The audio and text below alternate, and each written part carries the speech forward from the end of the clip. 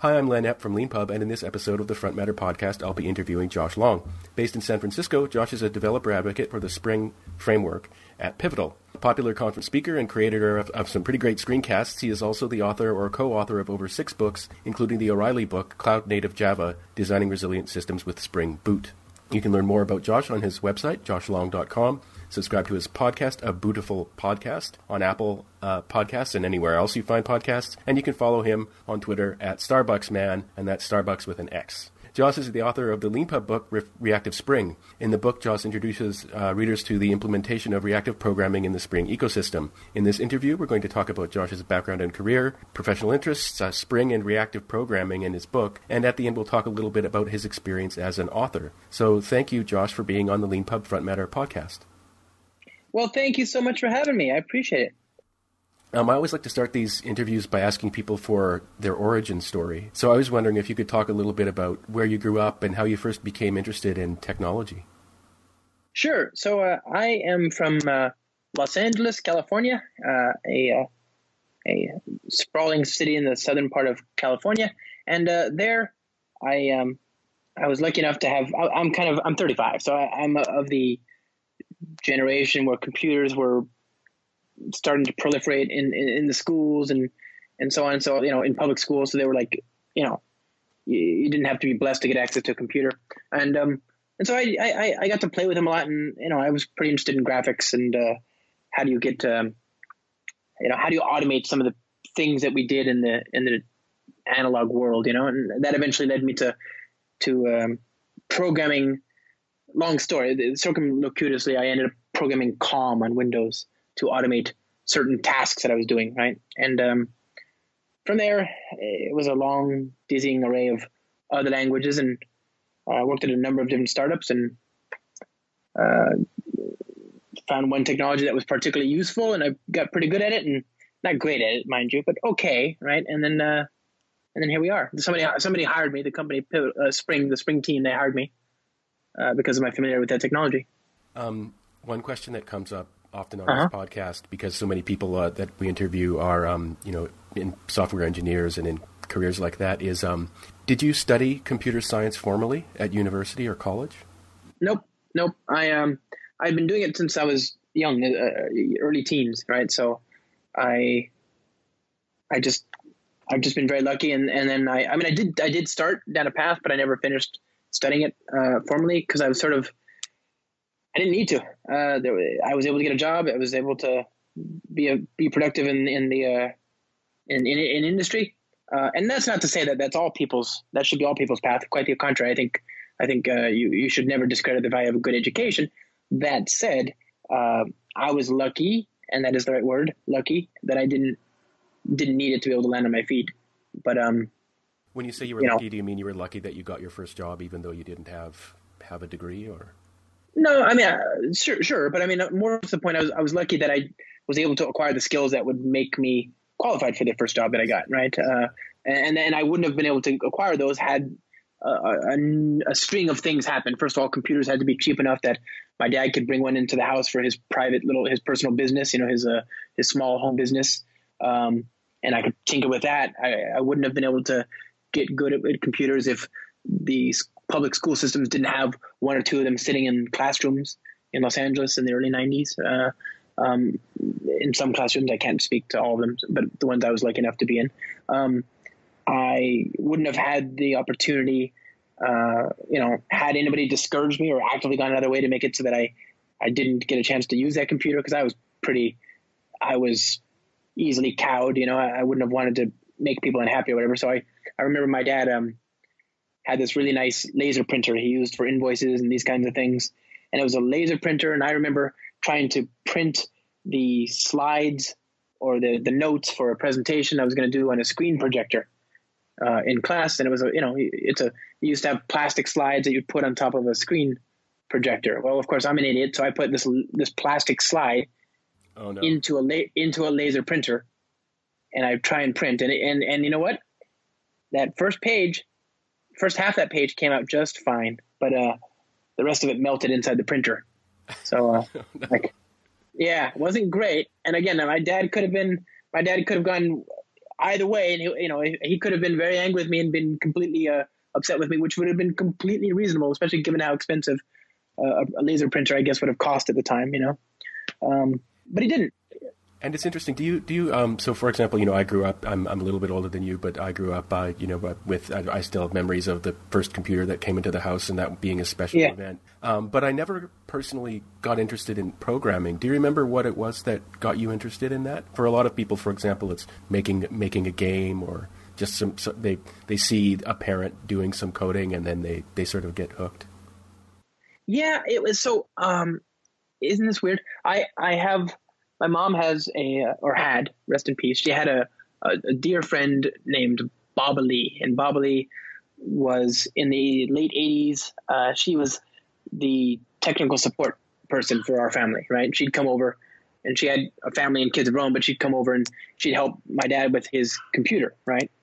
And her work was that she spent time writing documentation for technical software, right? She was a documentation writer for software, and she was using something called Ventura, right? It's now owned by Corel, but it used to be, if you wanted to do long document publication, then you did it on specialized software. So Adobe, it used to be called Aldus FrameMaker, or maybe it was Frame. I think it was FrameMaker, and then eventually became Aldus, and then Adobe FrameMaker, right? And there's another one called Ventura, and that's known by Corel now. And she used that quite a bit. And so I was fascinated by this idea that there's a discrepancy between the way you, like, I learned to use Borland WordPerfect, right? And then that became Novell, right? And I was fascinated by the idea that there's this discrepancy between the thing you would use to write a document, a book, a page, a study, whatever, versus the way you would actually design a document, right? Like a long document with like an encyclopedia or a catalog or whatever. And so that sent me down this rabbit trail where I was just trying to soak up anything I could learn about design software, right? I don't know. And eventually I discovered you could actually automate this stuff, right? So if you wanted to take these tools that were purpose-built for long document publication, if you wanted to really make them do interesting things, you'd have to connect them to a database, right? And so I ended up going into this sort of C++ and Visual Basic world with Visual Studio 6. And that was fun. But by that point, I had learned Python and I had learned Java. And Java, I couldn't figure out how to make that work with COM, but there was something called Python, a very nice programming language called Python. And you could use that to talk to COM, right? And so I just remember being very fascinated with that possibility in the sort of mid to end of 90s. And, I had done other stuff before. And of course, at the time, contemporaneous with all that, there's the web and JavaScript and, PHP, and you learn about, I did CGI and C code. I did Bash, trying to set up servers, these kinds of things. So it all just kind of fell on me by accident. And then away we went. Yeah, thanks a lot for sharing that. It's so interesting to hear the different ways people get into programming, and it's often a mix. It's a mixture of timing and home life and even geography. Often, I've interviewed people where being very isolated is what led them to computing. So one of the more fun features of this podcast is that I get to interview people from all around the world. And one of the things I'd like to ask them about, or two of the things I'd like to ask them about, is what's the tech sector like where you are? And the other one is often the person might have local knowledge of something that the rest of us have read about in the headlines that I can ask about. And so I'm not going to ask you about what the tech sector is like in San Francisco, because I think we all... What tech sector? Well, I mean, normally when I'm asking this question, it's for people in places where there's not really all that much going on. So there's nothing going on here, my friend. Yeah, nothing. That's what I've heard. It's a wasteland. Nothing going on. It is a wasteland. Yeah. But one thing that people probably have read about is homelessness in San Francisco. Yep. And I was wondering if you wouldn't be willing to talk a little bit about that yourself. Is this something that you encounter day to day? And what do you think makes it such a hard problem to address? Well, good question. So I live in San Francisco, right? And so San Francisco, strictly speaking, is far away from Silicon Valley, but because of the sort of soaring prices of that area there, we see a lot of people moving into San Francisco that would have otherwise just been happy to live in Silicon Valley. So it's weird to think of San Francisco as being the cheap place to live, but it is, right? Because there's not a lot of there is this sort of burgeoning tech sector-ish. And by the way, I'm not really all that impressed with the Silicon Valley sort of tech sector. Just between you and me and your listeners, I've always sort of wondered what we could do if we put our minds to things, But and I speak to technology users all around the world every year. 600,000 plus miles a year on planes, talking to people in 6 out of the 7 continents. People are amazing everywhere, and I reject this idea that there's anything intrinsically interesting about Silicon Valley. The only thing you'll find that's unique to Silicon Valley is that they think they're the only ones doing this stuff, right? Which is preposterous. But because there is this sort of aura of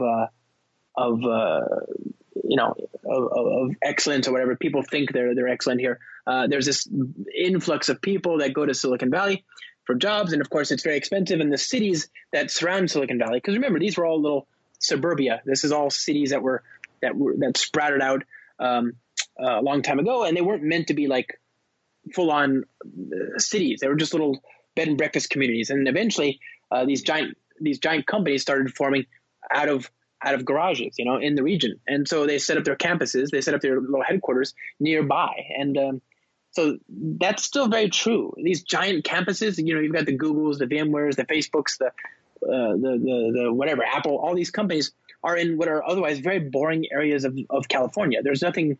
They're just flat. There's no skyscrapers. There's nothing there, right? It's nice blue skies, but these cities don't want to be major burgeoning metropolises. They don't want skyscrapers. They don't want an airport, all that kind of stuff. So as a result, the prices of things down there, since there's a lot less supply and an increasingly greater amount of demand, the prices of homes in Silicon Valley have skyrocketed.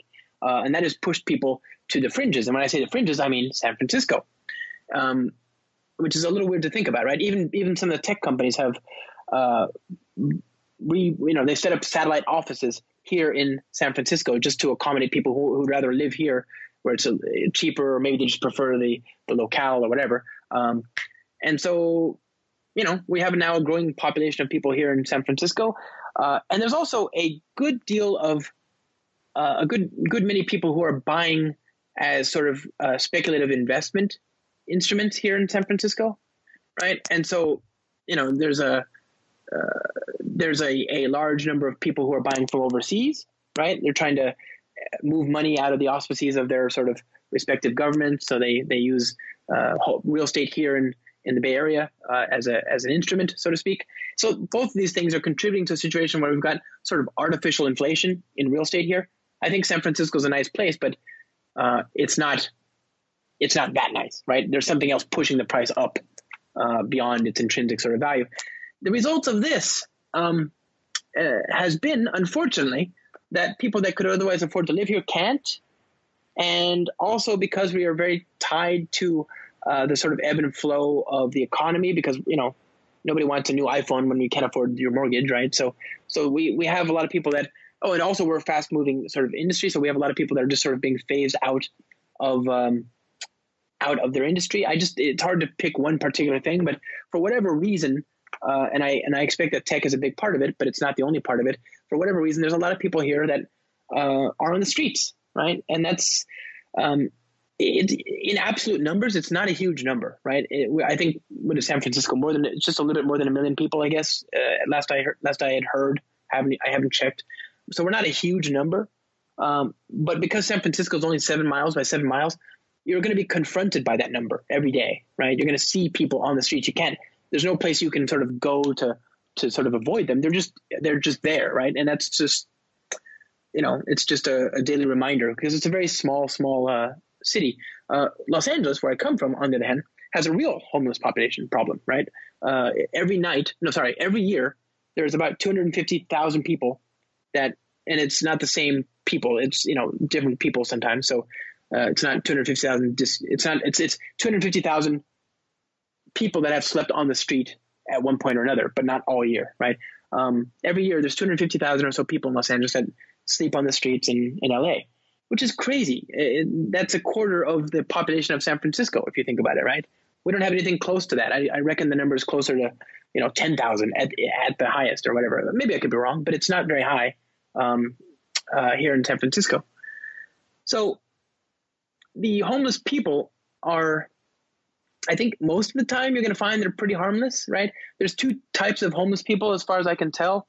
And I've had incidences with homeless people here in San Francisco. I'm sure everybody can give you a story where they've seen somebody avail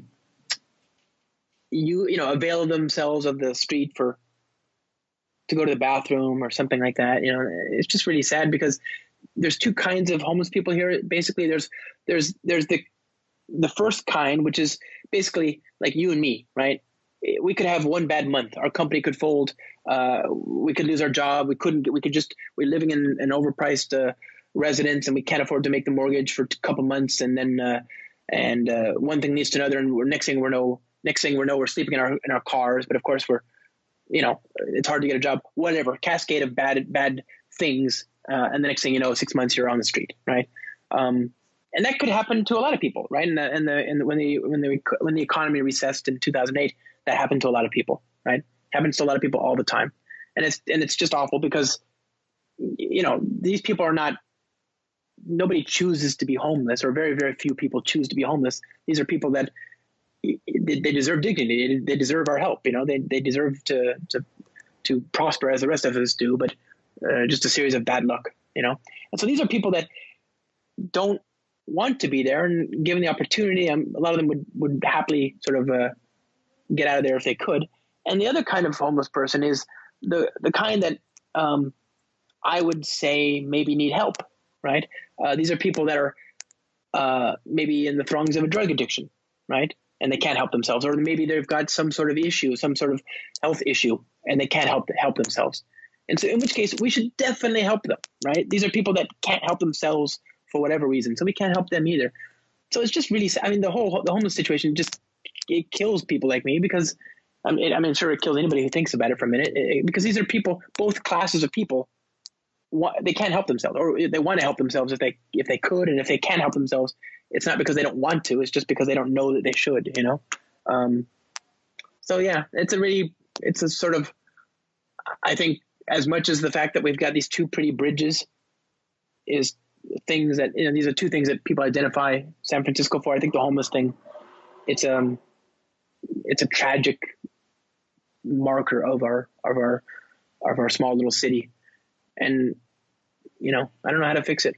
Yeah. Thanks very much for that great explanation. And in particular for, drawing attention to the relative size of the problem for so many people in Los Angeles compared to San Francisco. That number is per year. So it's not the same, like on any given night, it's maybe 80,000 or something like that. It's much smaller, but still, it's heads and tails, way, way bigger in absolute numbers than San Francisco. It's bigger in percentages too, right? It's just it's not the same thing. It's just that we are confronted with it here. In Los Angeles, it can take you hours and hours and hours just to get from one side of the city to the other. So right. There's like Skid Row where all the people are in tents and encampments. And that's just kind of out of the way, right? If you're in Beverly Hills, you're not going to see these people in tents very much, It's entirely possible to live a life where you never see a homeless person if you want to, right? Whereas in San Francisco, it's so small. It's so small. You can walk the whole thing in a few hours, Yeah, it's I've been to San Francisco a few times, and I've had similar experience to the ones you mentioned. Thanks a lot for sharing that. My next question, as we approach talking about the work that you do at Pivotal or for Pivotal, is about traveling. So you travel a lot. Yes, sir. I believe recently you were just in Spain. Yes. Well, yeah. Where was I? Spain. Yeah, I came back on Thursday from Spain. That sounds right. Okay, great. I'm glad I got that right. And I lived in the UK myself for a few years and traveled around Europe a bit. And even though I'm a Canadian, because of my accent, I know a little bit about what it's like to be treated as an American when you're traveling abroad. Okay. And I was wondering if you've noticed a change in the kind of questions you're asked when you're abroad now, or in the way that people relate to you when they find out or think you're American. Oh, interesting question. Yeah. So I had 2016 was a strange year. I presume you're referring to the recent change of government. Yeah, and So how that affect us? just to give a little bit of context, I moved to the UK in 1999, but I started university there doing a doctorate in October 2001, Yeah. Oh, and so it was a very charged time, yes. Sure. particularly with respect to being American, and that was actually it was thinking about that experience that led me to ask you that's why it occurred to me to ask you about this. Yeah. So okay. So if you get into a taxi or an Uber or whatever it is, my taxi or Yandex or whatever, um, or Didi, and if they speak, if somebody's talkative, um, in most of Western Europe, if they're talkative in Asia, and if they speak the language, one of the languages that I speak, then uh, if somebody detects that that I'm interested in, or that I'm not in the middle of something, let's put it that way. If I'm not in the middle of something, and they're feeling talkative, the conversation will inevitably sort of wane its way to politics, right? And so yeah, people in the UK, as you know, are frustrated by Brexit, and I think over there's a a bit of sympathy that they feel for those of us going through the current government, right? In 2016, a lot of the people in the tech circuit, a lot of the people that are speakers out there, like myself, I tend to lean. I'm pretty progressive, I wouldn't call myself conservative, and I think it's pretty fair to say that a lot of the people that I tend to frequently see on the circuit, they tend to lean left of center as well. So when we saw each other for the first time after 2016, after November, I just remember all my European friends and all my friends from South America and my friends from Asia, all of them they were just like, they came over to me like somebody had died. It was very, it was the most surreal thing. I remember the election happened, and then I got on a plane and I had to go somewhere. But then like 4 or 5 countries later, I was in Belgium for this amazing conference called Devox. And there, that's one of the bigger sort of Java sphere conferences, And there I just saw dozens of people who came to me like they wanted to talk, like they wanted to offer me condolences or sympathies or something like that. It was surreal. And it was the same sort of sense that we had right after Brexit, right? A lot of people were just like shell shocked. They couldn't believe that had happened. They'd gone to bed and woken up to a completely different world. So yeah, that is different. It's funny you say that about waking up in a different world. For people listening who might not know, American elections are a really big deal abroad in a way that the elections of countries that aren't close by usually aren't. Yeah. I remember going to bed in London early in the morning after Gore won Florida. Yeah. To wake up to a different world. And I remember also I was in Paris for the 2004 election. Oh wow. And the streets were packed, man. Like people were out. And yeah, it was an important event, and I can only imagine that was under very different circumstances. Let's put it this way. Put it that way. Yeah.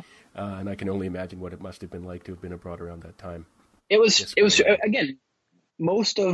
again, up until the last 2 years, if you had asked me, I would have said that most of Western Europe, most of Canada, most of South America, most of Asia, their left of center people were way, way, way left of center relative to somebody in the United States, right? And then even the conservatives, in like a Canadian conservative is pretty, unless same thing for the UK. It used to be true, at least, that a right of center somebody would still be left of center relative to the United States politicians. But now the last couple of years have changed all that, hasn't it? You've seen what's happened in Hungary. You've seen what's happened in Turkey. You've seen what's happened in Poland. You've seen what almost happened in France when there was issues with Emmanuel Macron's email right? You'll recall that. What else? Brexit, of course, that's pretty famous. Italy, oh my goodness, Italy. Rodrigo Duterte taking power in the Philippines. I mean, what a crazy few years it's been. So I no longer know where I expect people generally line up, but it's not where I am. Yeah. Well, thanks for sharing that. Just to close that off, in particular, I've interviewed quite a few people in Europe about these issues come up, in particular with respect actually to conference organizing and people who are frequent speakers, because people who are accustomed to organizing conferences in the UK are curious about what impact Brexit might have on travel there by people from other European countries and things like that. And so one just bit of scuttlebutt that I believe I heard was that tech conferences are more likely to be staged in Europe proper now rather than the United Kingdom. That wouldn't surprise me. And it's interesting. I think the European Union, one of the sort of benefits of that was that there was less friction to just going to your next door neighbor state and going to a conference, But I don't remember people, like if you ask somebody in the United States to fly to the other side of the continent, it's very unlikely, but they will do it. There's no reason not to do it. It's as easy as it can be, right? And with the European Union, you have basically the same benefit there.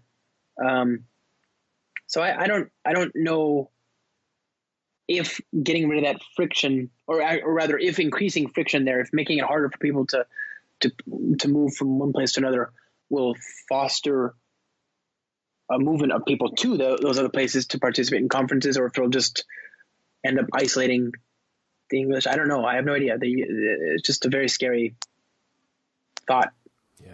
Yeah. For me, I work in the Java community, the JVM community, and in the UK, you've got it's a heart of the financial center, right?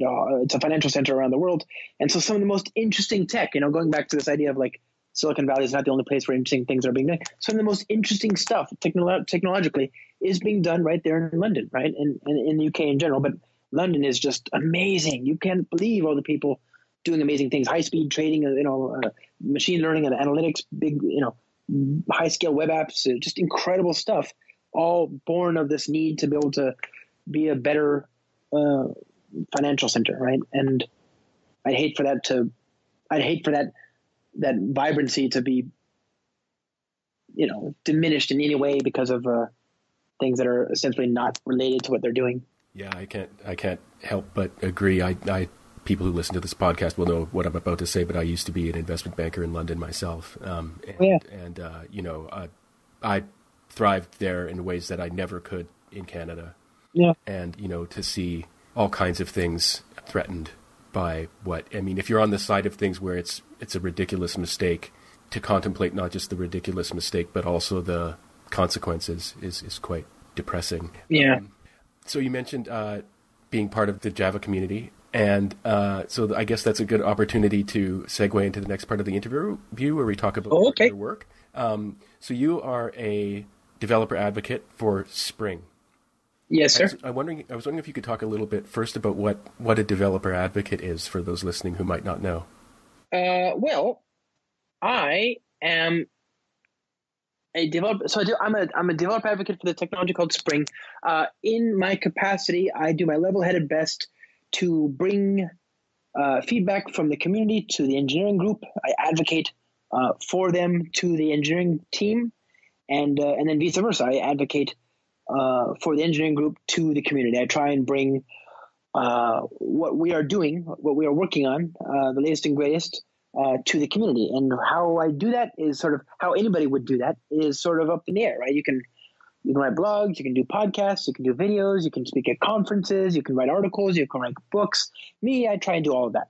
And there's other ways to get the job done, I suppose. I know some people who do a very effective job just writing blogs.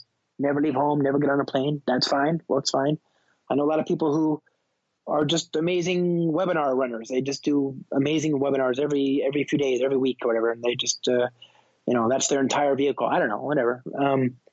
but I just try and do a little bit of everything. So I've got a podcast, I've got a screencast, I've got a weekly blog. All this stuff is weekly. I've got a blog I do every week. I've got books, 6 books I'm working on now.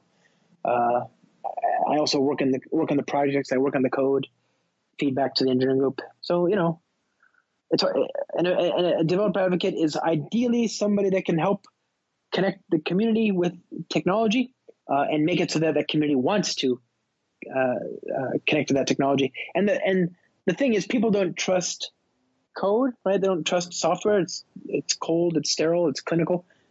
People trust other people. So hopefully I can be the friendly face that helps them find their way to a solution. And because I'm not a salesperson, and because I have no vested interest in promulgating this technology on somebody beyond. I mean, I get paid one way or another, right? So I have no sort of vested interest in that, right? And so because of that, I'm very happy to. I think people are happy to talk to me, and I'm certainly very, very happy to talk to them and see if I can sort them out if they have questions, that kind of thing. So I don't know. It's hard to give a good answer. I should know better too. I think that was a pretty good answer. I sprung it on Josh for those listening. He didn't know I was going to ask him about that. But I didn't know any of these. None of them we talk about in advance. But my understanding of it, and just for the record, I'm in and around sort of tech all the time, but I'm not a technical person myself. And I've interviewed one or two other people who are advocates on the podcast. And my understanding is that you've got something, in this case, Spring, like a framework that a team of people have developed and are developing, and you want someone to go out there and tell people what the benefits are of using it. And then, very importantly, though, you want someone bringing the message back the other way from people who are using it to the team that actually builds and maintains the framework, right? So that they understand. So it's actually really important. I think you used the word bridge, but that's a very important metaphor. There's messaging, there's talking going both ways, and having someone who understands the interests on both sides is really important. Yeah, exactly. Yeah, I'm at my best when people when they feel like they can talk to me. So my direct messages are wide open. My email is josh@joshlong.com. If you're using Spring and you've got questions, or if there's something we can do to help, let us know. And so let me know. On that note, thanks for that. On that note, what is Spring? So this one's even harder to answer. Spring is a software framework built on Java, but it serves any number of different languages on the JVM, including Groovy, Kotlin, Scala, etc., and Java. And it's a framework. So a framework is it's a thing that calls your code instead of you calling it. So basically, you write your code in terms of this framework. You write the minimum required to satisfy the thing that needs to be expressed in terms of the framework.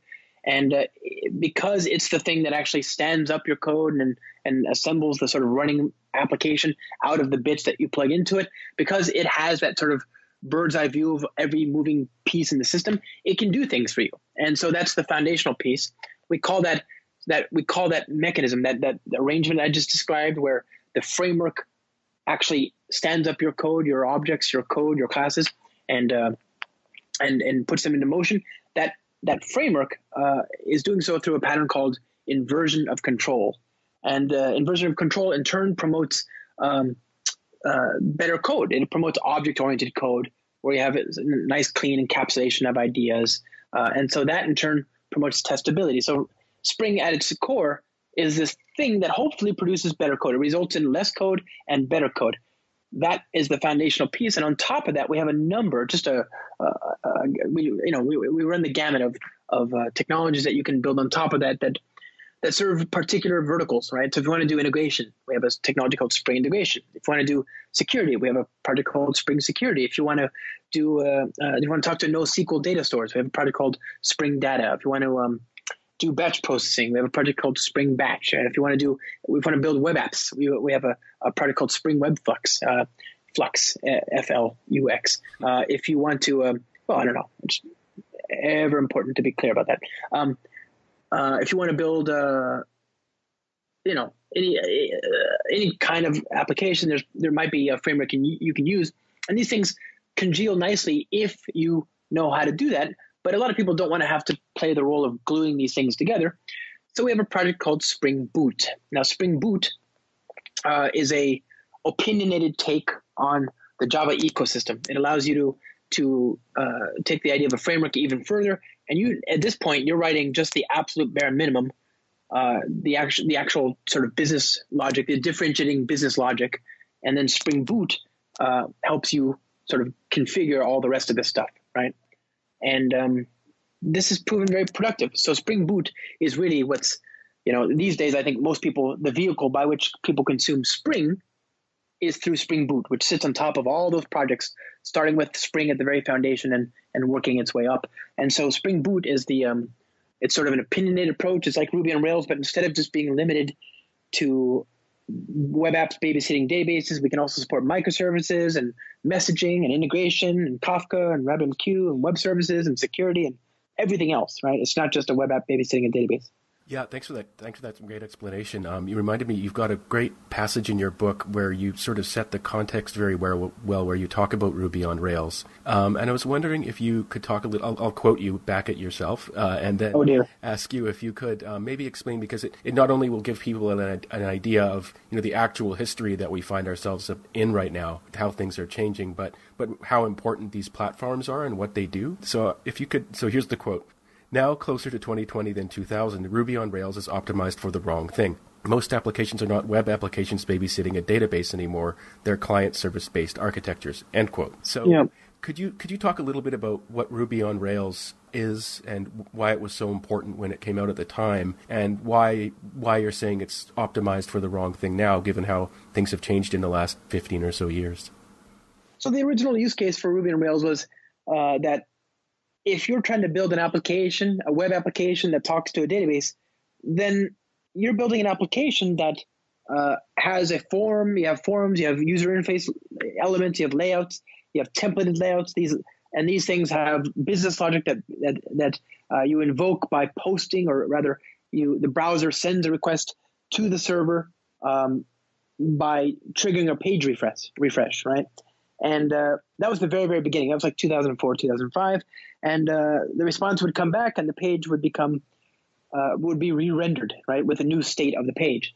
And this was right before the sort of very dynamic behavior that Google, I think, first sort of made famous with Ajax, right?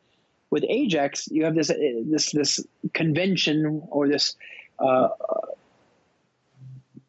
It was a bit of a hack, if I will, but it worked. What they did was they found a way to send data to the server without actually triggering a page refresh, right? And you could do it through JavaScript. So suddenly I could have the page, I could leave the page alone. The page wouldn't flicker, it wouldn't change, it wouldn't refresh. But behind the scenes, when the page is moving, when the page is loaded, there's logic that's talking to your server, right? So suddenly you've got a client, which is the HTML5, HTML and JavaScript-based client application running in the browser. And then there's a server, which is the API to which the client made requests. And this is different because you're not rendering the user interface necessarily from the server. The user interface is now updating on its own based on data it's getting by making connections to that server.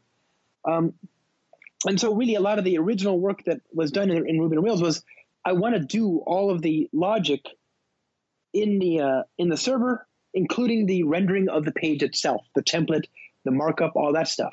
And as we've moved more and more from that model, where now we have 8 data APIs, we're actually just talking to APIs that are, we talk about REST, right? RESTful APIs. These things give us access to data. We encode that data as JSON or XML. Hopefully we're using something like Hypermedia. And the data comes back, and the client then uses that data to then redraw the page, but we're not actually refreshing the browser page itself. We're just using JavaScript to update it in place. And now we also have Android, and we have iOS, and we have smart TVs and Rokus and Xboxes and your Tesla and Ford cars and GM cars. Everything has an SDK, right? Your video game console, all these different things have a software development kit that you can use, and these things are also in turn not, refreshing themselves based on some sort of user interface that they downloaded on first view. They're instead loading the user interface, and then subsequent calls are just going back to the server. And so this is very much a client-server architecture. So we don't have one user interface anymore. It's no longer sufficient to say that I have just a desktop-based browser for my interactions over the web. Everything is on the web. And so Ruby on Rails really, it wasn't built for HTTP APIs. It was built for HTTP pages, user interfaces. It's gotten much better, to be clear, but a lot of the magic that it did in the very beginning, a lot of the assumptions, the optimizations that it made possible in the very beginning that allowed it to be so phenomenal as a way of getting an idea from concept all the way to customer very, very quickly, those assumptions don't quite hold up in this new world. So a lot of people that used Ruby on Rails are moving to things like, or they moved rather years ago to things like Sinatra, which is just a REST API, right? And so you can have Sinatra just by itself, maybe have an ORM of some sort, and people are stripping down all of the machinery that Ruby on Rails gave you. And while you can do REST APIs with Ruby on Rails, it feels a bit heavy to have all that extra stuff as well, right? Which is no longer needed. Your book is called Reactive Spring, and I wanted to give you an opportunity to explain to those who might not know what reactive programming is. It's a new solution for an old problem. So as we've moved increasingly to sort of to this client-server sort of world, and as more and more data is being conducted over the network, we see that people are being increasingly confronted with more requests to their servers. And the result of that is that you've got bytes being conducted over the network. So the way we do input and output traditionally on the JVM is synchronous. It's blocking, right? So what that means is, suppose I want to read data from a file.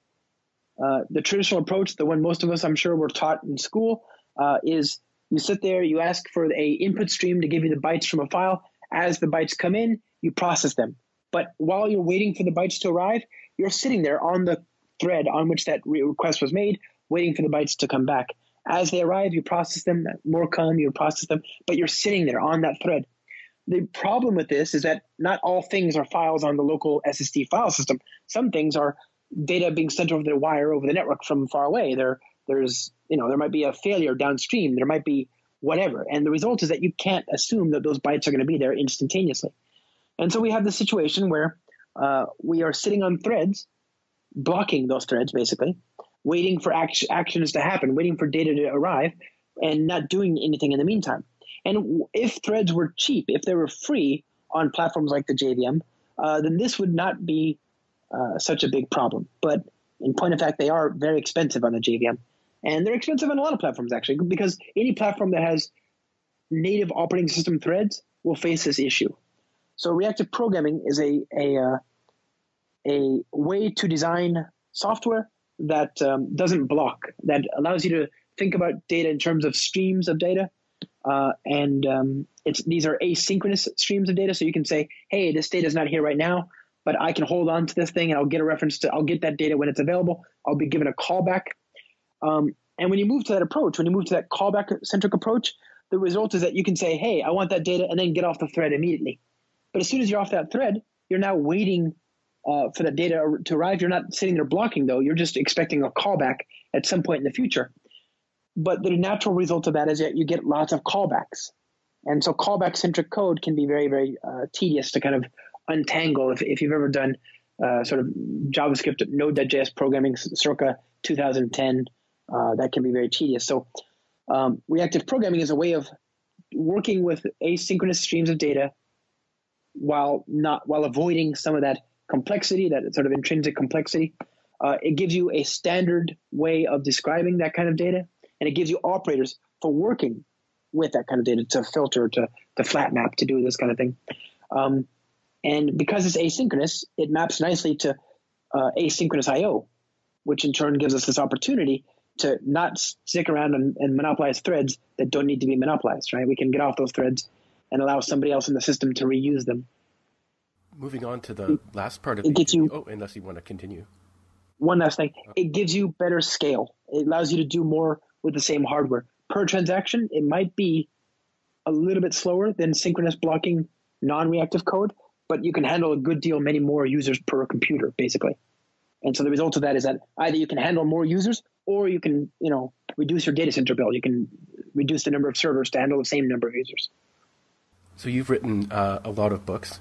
or co-written, and you've produced a lot of content in video form as well. So I wanted to ask you, how did you get into the project of your first book? Ooh, so most of my life has just been really good luck. I like anybody who says that software is skill and whatever, that's just nonsense. It's luck. So the first book, how'd that go? What happened? I spoke at some Java user groups about a topic, and then I wrote eventually for a portal, a web portal called the serverside.com. That used to be a fairly active, gathering hole for people in the Java community, gathering place, watering hole, and that led to me being invited to speak at a little Java conference that they had called the Server-Side Java Symposium, TSSJS. And then from there, I got invited to, because I was on that list of this fairly visible, fairly popular conference, more things happened. So then eventually somebody asked me if I wanted to speak internationally. I was like, oh, well, yeah, could do. So I went and spoke internationally. And eventually that gives me more visibility. And somebody finally came to me and said, hey, we see that you're doing this stuff with Spring in the ecosystem. And there's this legendary book by this guy named Gary Mack, who's in Macau in China. And Gary wrote this book, which is just a fan favorite and people love it. But he needs to step back a little bit.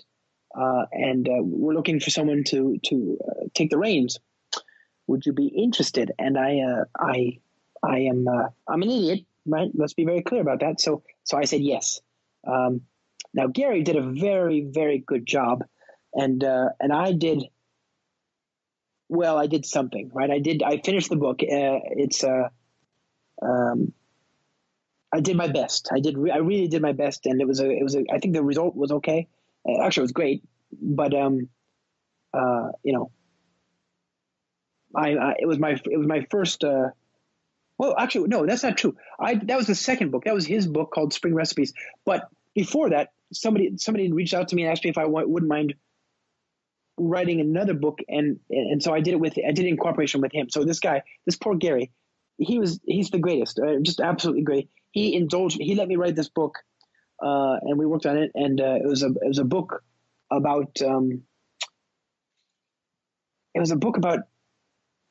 like, wouldn't it be great if we had a way to talk about the recipes that you could use to handle these sort of different use cases that go above and beyond what you would see in most books, right? So it was really a lot of, like, I don't know, it was sort of like in-depth nerd wish fulfillment for me, right? Like, I wish somebody would talk about Spring integration, which at the time was fairly new and there was no book on it yet. I wish somebody would talk about batch processing and big data and data grids, all these things that you could do with Spring at the time, but for which there had not yet been really sort of interesting coverage, right? Certainly nothing in the order of a chapter or two for each of these topics. So I said, what about a book that just assembled all these kinds of things together? And so we wrote that book, and that was, like I said, that was okay. That one, I'm very proud of it, but it was definitely my first attempt. And then the second book, at that point, Gary, ever the gentleman, ever the patient type, and he'd mentored me, right? He was very kind, very happy to answer questions and all that stuff. He let me take the helm of his big book, Spring Recipes, and that book that came out, again because we had such a solid foundation, because he did such a good job on that first edition. There was just so much there to work with, and all I had to do was update it and add a few hundred pages, and the book was great. I think not in any part because of what I did, but it came out very nicely. And yeah. Yeah, thanks for sharing that story. It reminds me of one or two other people I've interviewed who say to people who are young developers, people starting their careers, get yourself out there. If this is if the kind of stuff that Josh does sounds like the kind of stuff that you'd like to do, get yourself out there. Go to meetups. Give little talks. Absolutely. It doesn't matter where you start. You have to start somewhere. And remember, if I can do it, you could definitely do it. Truly. And I'm happy to help too. Speaking of things that you do, you've also made videos, and including a series, I believe, for O'Reilly that's on Safari. Is that right? Oh, one or two. Yeah, I've got. Let me see. So first things first, before I start selling stuff, you can go to bit.ly/spring-tips-playlist. And there I do a screencast every Wednesday where it's just me at a keyboard for 20, 30, 40, 50, 60 minutes looking at one aspect of the ecosystem, one corner of the ecosystem. And it's just I'm at this point I'm fairly well known for doing just all live coding demos. I don't do slides most of the time, just because I feel like if you're going to show software, then just show software, right? Why bother with the extra indirectional sort of hop between the listener and the concept with a slide, right? And so I do these screencasts, and they're on YouTube, and I do them every Wednesday, and I hope people will consume them. There's got to be 60 or something like that already, right? But I also do these longer, in-depth, longer sort of, not what's a good word? Longer sort of classes, if you will, right? And these are on these are on Safari. There's like 6 of them, 7 of them, I don't know, 8 of them, something like that. There's a lot of them now on all sorts of different topics, and these tend to be far longer. They tend to be 4, 5, 6, 7, 8 hours, and the latest and greatest of which is one with Rob Winch, the lead of Spring Security, introducing, guess what, Spring Security. And that's, security is super important. If you care about application security, you should use Spring Security. It is the most widely used security technology on the JVM. By far, it's been used by more applications than anything else to secure those applications. So yeah, please check that out. There's all sorts of there's a whole bunch of them. And if you have a Safari subscription, it's like Netflix. You get it's an all-you-can-eat buffet-style subscription for technical content. If you have that access, you can watch all 8 of them or whatever it is, including Spring Boot, Spring Cloud, microservices, all that stuff for no extra cost. Yeah, I've got a sort of specific question about that task yes, at the moment. But just before I do, I just want to reassure everyone listening to this podcast that in the transcription there will be links to everything that Josh is talking about. But the question I have is actually, how is the soup made when it comes to those videos and the kind that, I know O'Reilly did a pivot a few years ago to focus on I got calling it a pivot. They started perhaps putting more focus than they had in the past on the creation of videos. Yeah. What's it like? Do they does a helicopter arrive and fly you to Hollywood, or do you do it from home, somewhere in between? Somewhere in between. I work with, my publisher is Pearson, Addison Wesley, right? And so I do the live lessons videos, but those they used to own part of the Safari online portal, right? It's a technical marketplace like Netflix. And they were co-owners of that with O'Reilly. I think at some point they sold it back to O'Reilly, but they still are one of the major producers of content on that channel, if you will, right? And so when I do my videos, I go into a studio in San Francisco or in New York, or I guess there's one in London. I haven't done that one yet. And I film, and it's just me or my co-presenters. And a lot of times I do these with my co-presenter. I love to hang out with people on my team, on the Spring team, and so I go into the studio with people I invite from the Spring team to do this with me. And it's just us in front of a hot green screen for 2 or 3 days filming. And yes, you sweat, yes, you're tired, but you get to hang out with people you like and you learn from. And it's only 3 days, and so yeah. It's a lot of fun, I guess, is the answer. You mentioned your publisher, and one of the things I was looking forward to talking to you about was why you've decided to write your latest book on LeanPub. I'd always wanted to. So we mentioned one book. I did a few books with A-Press. I did a book with O'Reilly. Actually, I did 2 books with O'Reilly. So it's not like I haven't written a few books before.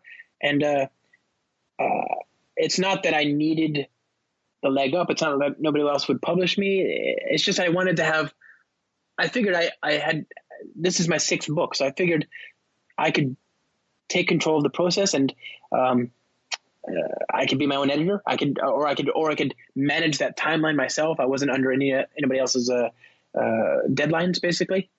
And I really wanted control over the feedback loop, right? So I'm a software engineer. I really like being able to make a change, hit git push, see that change reflected almost immediately in the continuous integration environment. And so LeanPub has two modalities. One is you can actually work with their sort of pre-canned publishing pipeline, which is fine. It's you basically work on a, was it Dropbox, I guess, or I guess you can do Git repository as well. Either way, very interesting options. But what happens is that you make a change, and then a few minutes later, whatever, almost as soon as possible, LeanPub poops out a PDF and EPUB and all that stuff for you. I don't know what those options are. The other option is that you can bring your own assets, and so that in this case, LeanPub doesn't really care how you produce those artifacts, how you get a PDF or a Mobi or a Kindle or a whatever. And so I thought that was very interesting. I love ASCII Doctor, and ASCII Doctor is completely programmable. So I've used ASCII Doctor. I love writing books in ASCII Doctor. It's just a very nice system. Plus, my books tend to have lots of code, so it's not like it's not a storybook. I'm actually, it's a technical book where I'm including snippets of code. So I need to do pre-processing on the book before I can arrive at the final artifact, the final manuscript, basically. And so having the ability to program that pipeline and then just have that generate a PDF and an EPUB and a Kindle and a Mobi and all that stuff, which I can then periodically log into LeanPub and then upload as my latest updates. That automatically happens, though. It generates all that stuff every single time I do a git push. And the result is that it's just sort of, I get instant feedback. I can run my tests before I publish the book. I can make sure that the quality of the code is up to snuff. It's all the stuff that, I'm able to write a book like I write software iteratively, and I get fast feedback. And, I don't expect that everybody will want to exert full control over this part of the life cycle. But if you're a technical publisher, I think you might. And I actually ended up writing a lot of software for this process based on the amazing ASCII Doctor project. And thanks in no small part to Dan Allen and the people over there who are working on this stuff. And so as a result, I actually have software that I use that is open source. If you'll indulge me, I'll share it with your listeners that they can use to then publish their own book. Okay, if they want to exert more control over this, if they're programmers. The process you've got is great. It's already very good. I'm not trying to discourage that. Let's see here. Publication. Where is that? I think it's this.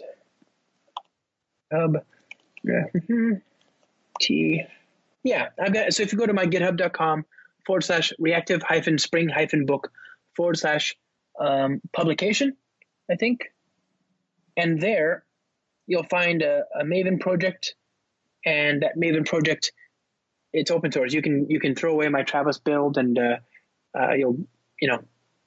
won't explain it to you all right now, but the point is it'll actually, if you run that process, it'll generate the artifacts for you. If you comply with the project, I'll make sure there's documentation in place by the time any of your readers find it. Thanks very much for sharing that. And we love hearing directly from authors about the sort of systems and processes they've set up. And our authors love hearing from other authors about their innovations and their approaches as well. Just to explain very, very briefly, LeanPub has a number of different writing modes directed at different types of people. We've got one for writing genre fiction, so it's just in the browser, basically WYSIWYG. Then we've got Google Docs, so you can write in Google Docs if you're familiar with that and you love using all their collaboration features and all that kind of stuff. And then the sort of canonical thing is writing in plain text in Dropbox or Bitbucket or GitHub. But as you could tell from Josh's impassioned description of his workflow that he built himself, a lot of authors have their own way of doing things. And, so we built something called Bring Your Own Book Mode, which is what Josh is using, which means you just upload PDF, EPUB, or Mobi files to LeanPub,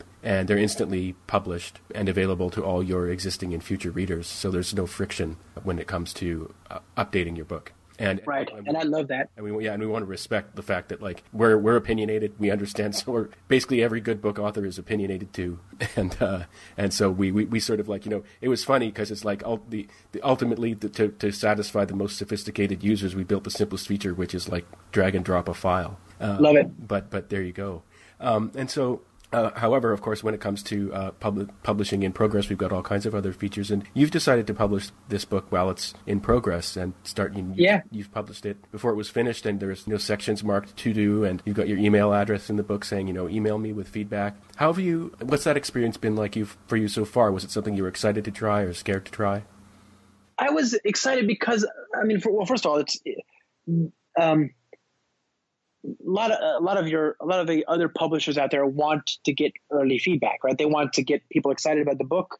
And so I didn't think this was, I love the way that LeanPub does it, but it's not unique to LeanPub to want to get feedback and to want to get people excited about the book. So I knew that was something I wanted, but the fact that I can sort of go out there and have something out there that people can try, and it's just built into the platform, people expect to feedback to that, right? The whole point of LeanPub is that you have this iterative process, and you can sort of get it out there. And for me, it's really because there's no, like, the only person I signed a contract with is myself, right?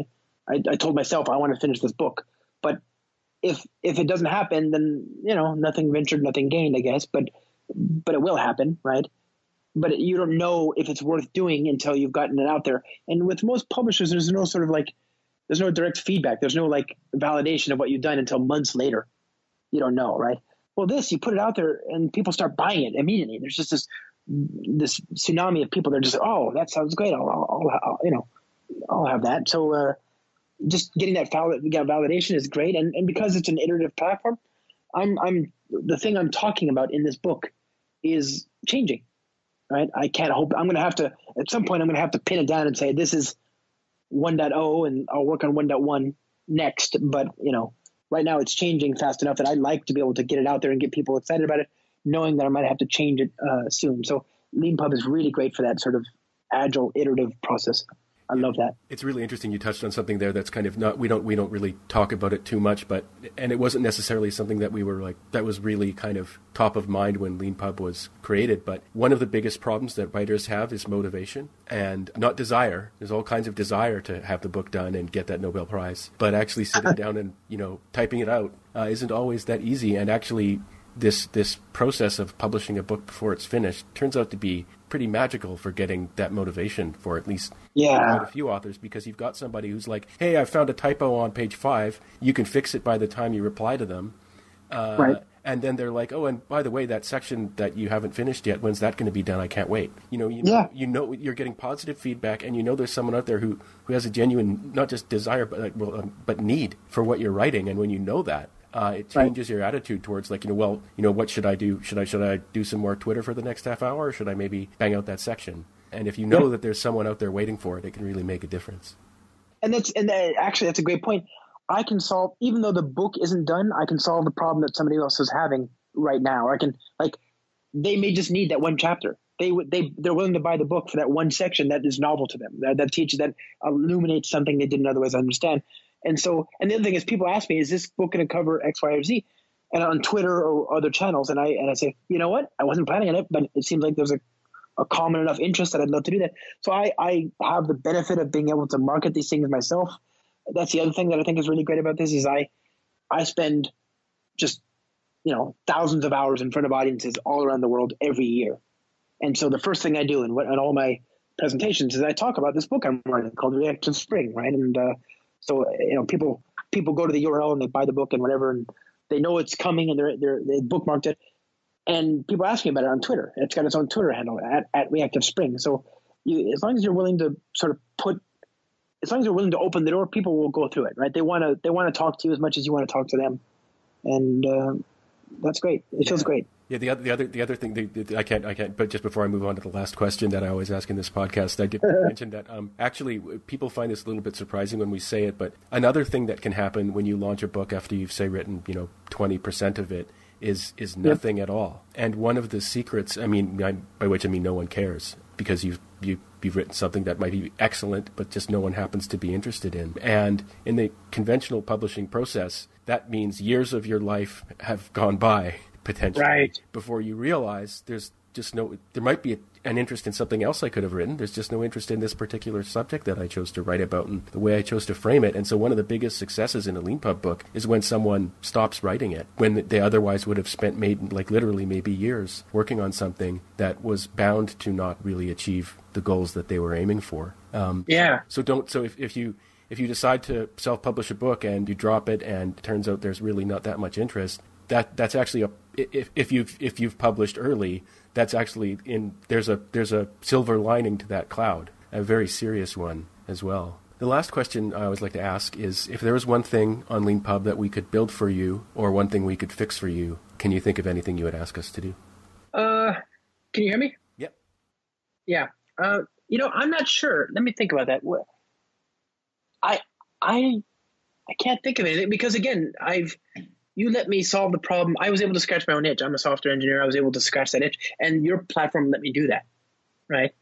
That's one of the things I really wanted, was the ability to have input into that. So the thing I would like to solve is the production pipeline, right? And you did it for me. The other thing, there's other things that I really appreciate, like the very generous royalties for use of your platform. That's appreciated, obviously. The fact that I retain the rights to the book, so I can publish it on, I can distribute it through other things as well. I'm not foreclosing on that opportunity. So I can't think of, let me think about that. I don't even know. What do you think? What is the thing that other people say, I wonder? What do other people say? Usually it's often quite specific. I mean, actually, it's probably the most common answer is, I can't really think of anything right now because everything just kind of worked, and that's not me boasting. Like that actually, LeanPub's been around for years, and we listen very closely to the needs of authors, and so unless you're doing something unique to your project that hasn't come up for us before, things will probably work smoothly. But collaboration is something that comes up a lot. I see. As you said, the sort of raison d'etre for LeanPub is to help authors get feedback early, and there's a great deal more that we could do around that. And, from, just like, say, interacting in the LeanPub kind of website or app itself, you can imagine various communication channels or change logs you could have, or sort of people submitting requests for changes there in a more formal and structured way. And readers interacting with readers as well is another thing. So the building that community kind of stuff is just this whole dimension of LeanPub that is, almost, there's a foundation there, but there's a great deal that we could build, and that's something that does come up pretty commonly. And I look forward to trying it. Obviously, I'm a big fan. Okay, great. Well, thank you very much, Josh, for taking the time out today to talk to me and to all of our listeners, and thank you for being a LeanPub author. It is my pleasure. Thanks so much for having me, and thanks for the great conversation. Thanks a lot. And thanks, as always, to all of you for listening to this episode of the Front Matter Podcast. If you like what you heard, please rate and review it wherever you found it. Particularly iTunes is helpful for us. And if you'd like to be a LeanPub author yourself, please visit our website at leanpub.com. Thanks.